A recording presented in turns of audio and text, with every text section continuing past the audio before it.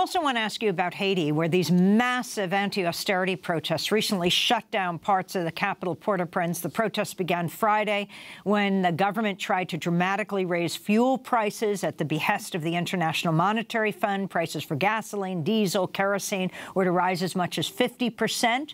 But due to the protests, the Haitian government rescinded the price hikes. Can you comment on what's taking place? A few people have been killed right now. The various U.S. airlines have stopped flying into Haiti. Well, you know, in the 70s and 80s, you had a lot of these. They used to call them IMF riots because they were caused by IMF austerity policies. And this is part of it. This is actually what triggered it. You had this 6-month period where Haiti was supposed to make these reforms in order to get a loan from the IMF. And this is something I think people here also don't know because it's not emphasized enough. But the IMF has this power in poor countries, and they used to have it in a lot more countries, where if they don't give a loan, then they don't get money. For example, Haiti was going to get money last week. It was approved from the European Union and the Inter-American Development Bank. And you don't get money from anyone else if you don't get the IMF money. And the IMF was saying, you've got to cut these subsidies to gas and kerosene and energy. And so this was obviously, you know, there's a certain rationale to this. I mean, it's not like these subsidies are progressive in terms of income distribution, but you've got, you know, half the country, majority of the country living under $240 a day. They're living in 58% poverty rate, and the economy's been stagnating for years. And so people are on the edge, and you can't just cut these subsidies. The government thought, you know, without protecting, people are going to be hurt. And so the government didn't do anything to provide for that. And they thought they were going to get away with it because they announced it right in the middle of the Brazil versus Belgium soccer match on Friday. And it didn't work at all. People were in the streets immediately.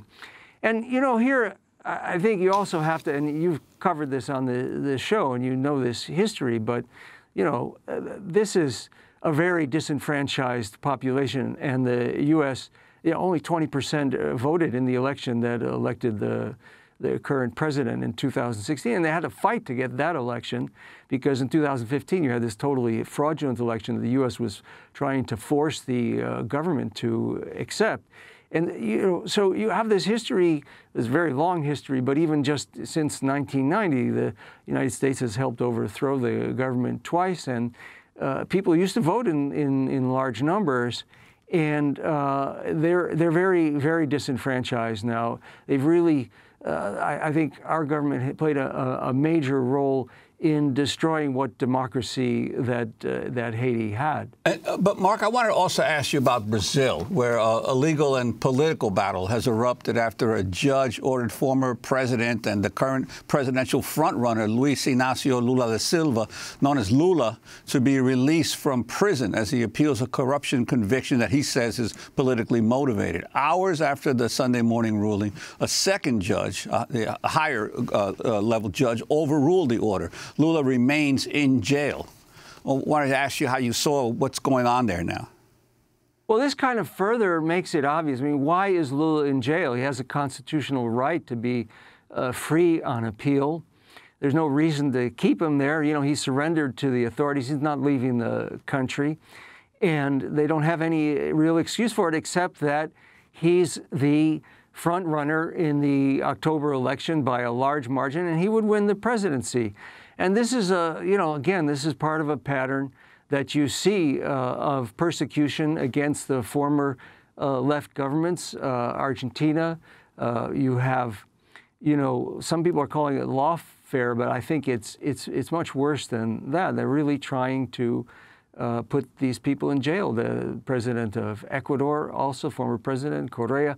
So you have this all over, and of course, to varying degrees, it has U.S. support. The U.S. Justice Department was involved in the investigation in Brazil that, you know, led to these charges against Lula, which had no material evidence. So And how was the Justice Department involved? Yeah, well, they were just, they helped with the investigation, and we don't even know everything they did. There are people trying to find that out now.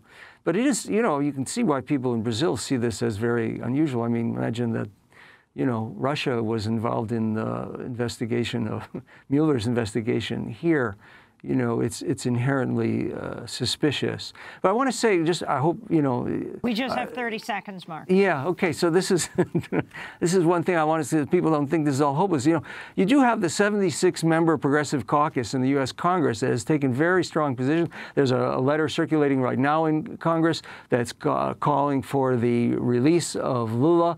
And they put out a statement, congratulated AMLO on his victory and supporting this kind of foreign policy. You have people like Ro Khanna, who just had a piece in The Nation with Danny Glover. And all these people, you have a real force here that is saying that is clearly against any kind of regime change efforts, that respects sovereignty in Latin America. And this is a very big thing, and it's a very hopeful thing. And I want to make sure people understand that this is a major effort at resistance to these kinds of policies that we haven't had for quite a while. And Danny Glover just visited Lula in prison in Brazil. That's right. Well, if people want to hear our interview with Lula right before he went to prison, you can go to democracynow.org. Mark Weisbrot, we want to thank you for being with us, co-director of the Center for Economic and Policy Research, president of Just Foreign Policy. We'll link to your pieces on these variety of issues on Latin America. This is Democracy Now! Back in 30 seconds.